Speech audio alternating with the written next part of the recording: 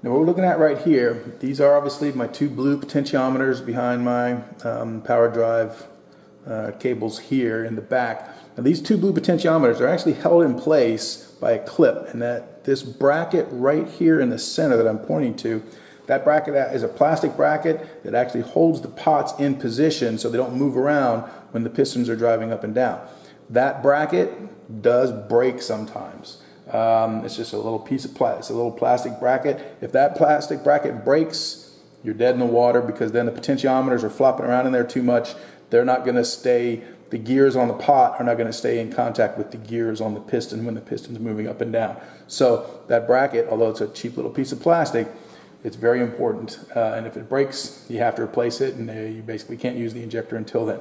To get that bracket out, or to get those potentiometers out, you literally have to take the entire guts of the injector head out to get to those pots or that bracket to replace it. It's not a difficult task, it's just labor intensive. If the plunger position needs calibrating, first ensure the display reads 50 milliliters. Then pull the battery from the battery pack and remove the front head cover. These two blue potentiometers are what electronically monitor your plunger position. As the plunger moves up and down, these gears turn the potentiometer. Slightly pull out the metal plate that the drive gears are attached to, but only far enough to separate the blue potentiometer gears from the transfer gear it touches. Using the manual knob, move the syringe plunger that needs calibrated to 50 milliliters in the syringe. Be careful not to turn the blue potentiometer gear while doing this. We need it to stay at 50 milliliters. Push the metal plate back into the housing to re-engage the potentiometer gear and the transfer gear.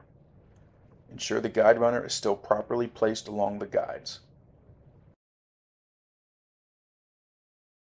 Reinstall the front head cover and push the battery back in and allow the system to reinitialize. Ensure the volume showing on the display is the same as the volume shown in the syringe, 50 milliliters. Now what we're looking at right here, these are obviously my two blue potentiometers behind my power drive cables here in the back. Now these two blue potentiometers are actually held in place by a clip, and that this bracket right here in the center that I'm pointing to, that bracket is a plastic bracket that actually holds the pots in position so they don't move around when the pistons are driving up and down. That bracket does break sometimes. It's just a little piece of plastic. It's a little plastic bracket. If that plastic bracket breaks, you're dead in the water, because then the potentiometers are flopping around in there too much. They're not going to stay, the gears on the pot are not going to stay in contact with the gears on the piston when the piston's moving up and down. So that bracket, although it's a cheap little piece of plastic, it's very important. And if it breaks, you have to replace it, and you basically can't use the injector until then.